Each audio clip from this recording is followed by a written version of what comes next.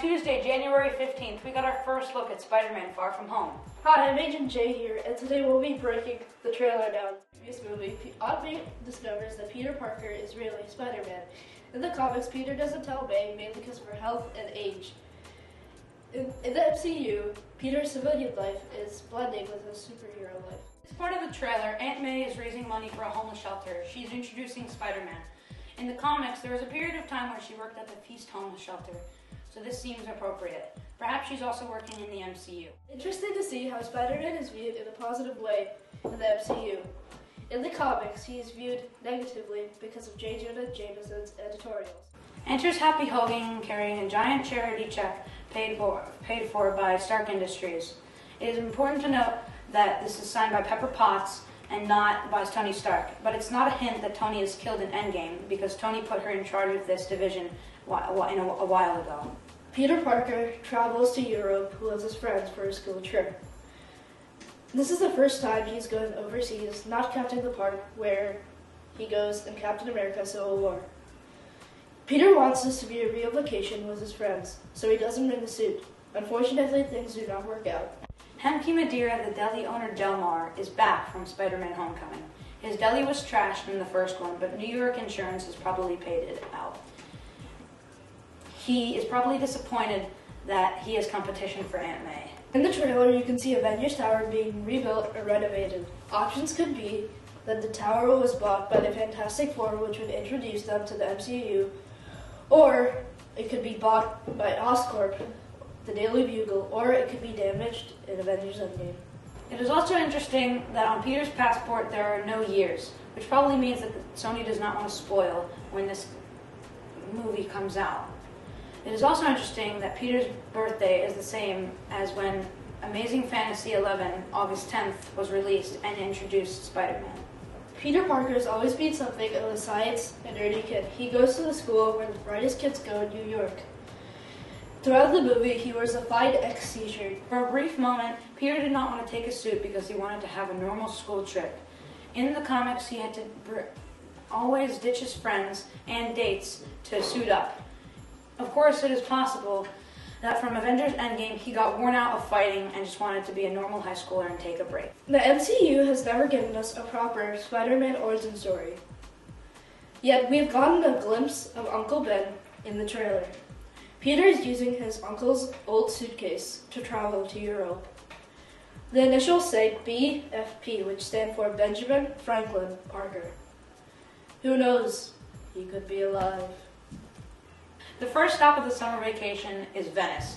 It is known for being very romantic because of the canals, and it is a very romantic locale. At this point, Peter wants to get closer to MJ, but he has to ditch his friends so he can go fight some crime and suit up. Love is in the air in Spider-Man Far From Home, and not just to Peter Parker. Ned Lee and Betty Brant are a couple, and soon end up getting married. But sadly, since it's a superhero relationship, their wedding gets spoiled. Peter may have been unimpressed by Happy Hogan's flirting with Aunt May, but he certainly isn't good himself. In this scene, he tries to flirt with MJ but fails, and then MJ flirts with him sarcastically, but then cuts him some slack. MJ is probably being positioned as Spider-Man's love interest. Also, set photos are being shown of her being carried around by web-slinging Spider-Man in some fairly intimate poses. Given she's as sharp as a razor, it is possible that she will find out that Peter is Spider-Man. Zendaya's Michelle, of course, is very different to the comic book version of MJ, a redhead named Mary Jane. Christian Dunst, who played a more comic book accurate version in the Sam Raimi trilogy, and Marvel doesn't seem interested in repeating the same characters over and over again.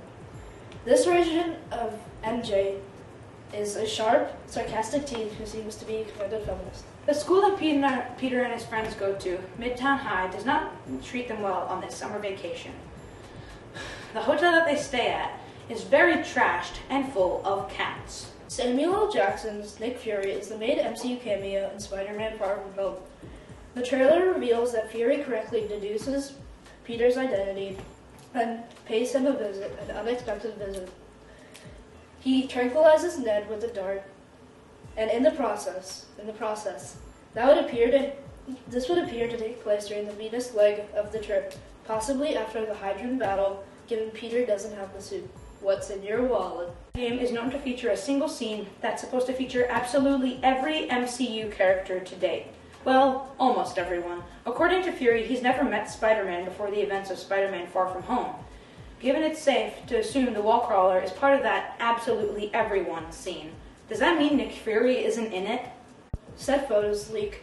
Peter and Fury are going on a boat ride, presumably to a HQ in Venice. According to the Captain Marvel Prelude comic, Fury has been working out of bases since he re-established S.H.I.E.L.D. He's believed to now be working in a new organization, in which case they might have a Venice HQ. In this scene, you get to see Nick Fury look out of the Shard, one of the most iconic buildings in London. This building... There are a lot of conspiracy theories based around this building hosting espionage agencies that are based in the Shard, so it's amusing to see Nick Fury, MCU super spy, in the building. Peter and his classmates are on the London tour bus. Spider-Man is out doing superhero business. His friends go on a big red bus and are in the Tower Bridge incident. A new Spider-Man movie means a new spider suit, and in this movie there have been a couple new modifications in his new suit. The color is the first one. The color on the new suit is black and red. In the last one, it was blue and red. Also, the spider on the suit has been changed of color. The spider on the new suit is white, and on the last one, it was black. And also, the last thing is that he still has his gliding technique in the sides of his arms, so that may come in handy. Far From Home centers on Peter Parker, also known as Spider-Man, defeating 4 known elementals. This one here looks like Sandman, but is actually Magnum. Nick Fury and Maria Hill come face to face with the first elemental. Assuming Fury is working with an organization again, this suggests he and Hill are a pair of field agents who are dispatched to see what is happening here. Trailers are always out of sequence, so it's possible that this is the first time Nick Fury sees one of the elementals because he is so surprised, and that is why he gains trust and help from Spider-Man. In the scene, Tower Bridge appears to be under attack from above, with blasts of lightning, strikes from the sky, and bursts of fire ensuing it. The trailer provides glimpses of 3 powerful elementals representing fire, water, and earth, so it's reasonable to assume there's an air elemental as well. Certainly lightning would be an appropriate power for such an elemental, perhaps loosely based on the classic Spider-Man villain Elektra, or more likely, Zytron, Mistress of the Wind. Created by Stan Lee and Steve Ditko in 1965, the comic book version of Molten Man was a scientist who is exposed to a radioactive liquid. He decided to use his power for a life of crime, and has been a recurrent threat to Spider-Man ever since. Ironically, in the comics, he's actually the stepbrother of Liz Allen, who appeared in the first film. It looks as though the MCU version of Molten Man is a monstrous fire creature, the elemental Hellfire, bent on causing destruction. The Far From Home trailer includes another unexpected shot, suggesting he may play a more important role in the plot. Happy's clearly on the Stark jet, so perhaps he's heard what's going on in Europe and come out to help Peter out. So, if so, it's worth nothing that he'll understand what's going on a lot more than Peter does. He's crossed paths with S.H.I.E.L.D. back when Fury was in charge. After all, this raises the possibility that at least one of the Spider-Man costumes in Spider-Man Far From Home will be from Stark Industries after all. The Far From Home trailer features a shootout in the restaurant and is frankly the most unexplainable scene in the whole entire trailer. The scene is provided with no context whatsoever, and it's not really the kind of establishment Peter would frequent. Is this simply a generic crime that Spider-Man stumbles across at some point in this film? Or is it possible that Peter and MJ, who are dressed up smartly everywhere else in the trailer, go to an upmarket establishment and get caught in a gunfight? Whatever the truth may be, it's difficult to place this scene in the broader context of the story. Chaos on Tower Bridge is indestructible, and Peter Parker's classmates are caught up in it.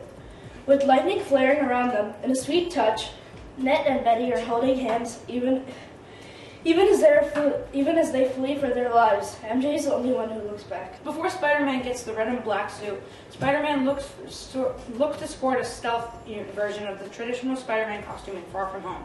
The dark hues are evocative of spy getup, perfect for the kind of spy work Nick Fury would surely want Spider-Man to do on his behalf. and also looks like pretty formidable body armor. It also looks very highly flexible. Set photos have confirmed that Spider-Man wears his stealth suit while he's in praying. Given the costume, it's safe to assume he's on a mission for Nick Fury, but has Nick Fury taken him on his own? The trailer features the MCU iteration of Hydro Man. In the comics, Morris Bench was a crewman on a cargo ship. Bench was exposed to a powerful experimental generator while in the sea, and his body was transformed into a form of living water. Blaming Spider-Man for his fate, Hydro Man sought vengeance. He's been a constant thorn in the web slinger's hide ever since. Spider-Man Far From Home appears to have reinvented Hydro Man, or Hydron, as one of the 4 mindless destructive elementals, and understandably, the creature strikes in Venice. Peter is unable to stand by as the elemental force weakens Havoc in Venice and tries to intervene, only to get blasted back by jets of water. The fact that he's out of costume helps to give a sense of the structure of Spider-Man Homecoming.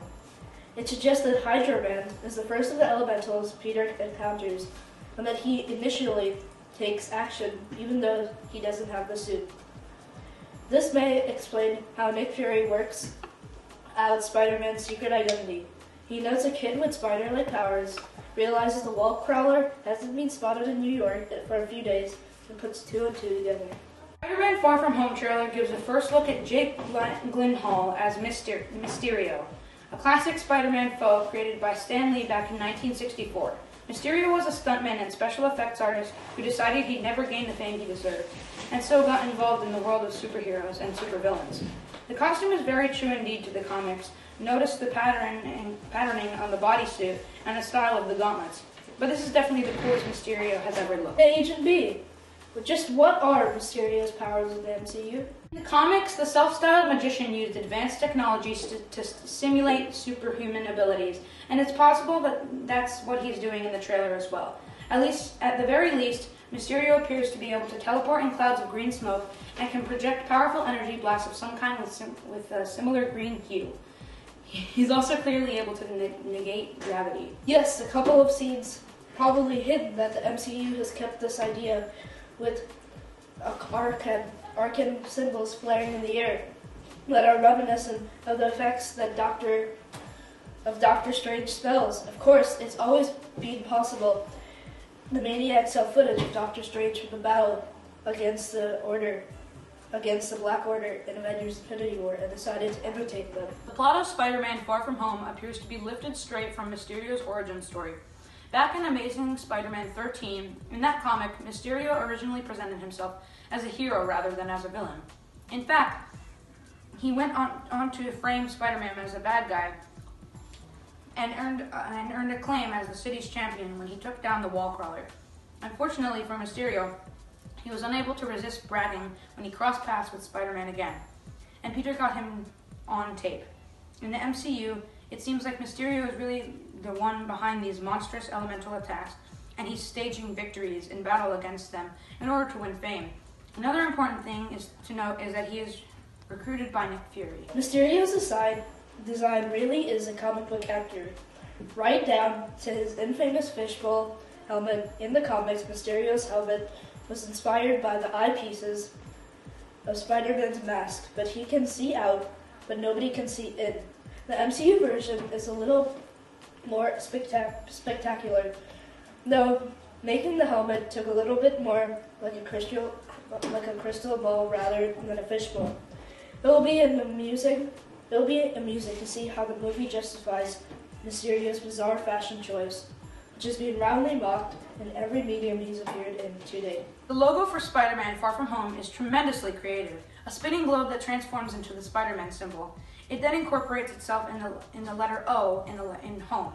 It's a nice touch and makes a very dynamic sequence. Spider-Man Far From Home adds a new member to the cast. Remy He in Crazy Rich Asians, in an as yet undisclosed role. Previous reports call for Sony and Marvel looking to find another male lead for Far From Home. The cast was opening to all ethnics and specifically noted anyone with leading man qualities between the ages of 18 and 24. He is slightly older than his age range, but he could fit the bill. If so, then this may well be a major role. There's been some speculation that he could be playing the MCU version of Harry Osborn, but as yet, there's no evidence to confirm this. Mysterio's grandstanding battle against the Elementals seemed to be winning him quite a fan base, with Peter's friends describing their new hero as being like Iron Man and Thor rolled into one. That's definitely the look Mysterio appears as to be aiming for his power set and armor. This may actually be significant. It's worth remembering that the Vulture Gang had been selling advanced tech and weapons for years before Spider-Man shut them down, and that included both Stark technology and Asgardian weapons. Mysterio could well have been one of the Vulture customers who is now using that technology to a spectacular effect. While Peter Parker will be delighted to spend a bit of quality time with MJ, he's a lot enthusiastic about the fact his school bully, Tony Reveille's Flash Thompson, is also along for the school trip. The MCU version of Flash is very different to his original comic book iteration, who is a tough jock who delighted in shoving Peter around, but it seems one element has been kept. Flash Thompson is a Spider-Man fan.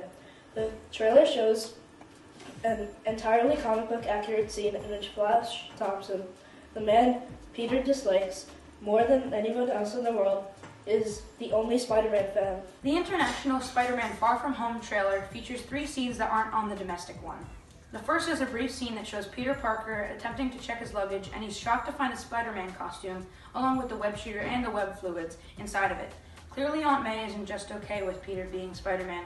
She actually supports his heroism, and she wants him to continue being a superhero, even on his European vacation.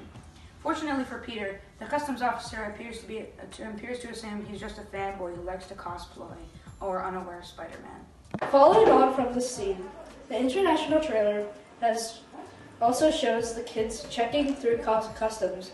Ned and Betty go through as a couple, looking particularly sweet together. MJ naturally goes through alone. There's been a lot of speculation that J.B. Smoove could be playing J. Jonah Jameson, but the international trailer pretty much debunks that theory. He's on the boat in Venice, which strongly suggests that Smoove is just one of the teachers accompanying the students on their trip to Europe. That fits with set reports. A special thanks to Agent L and Agent R for a special behind-the-scenes help. Don't forget to like and subscribe and hit that notification bell down below. That way you don't miss anything. Boom!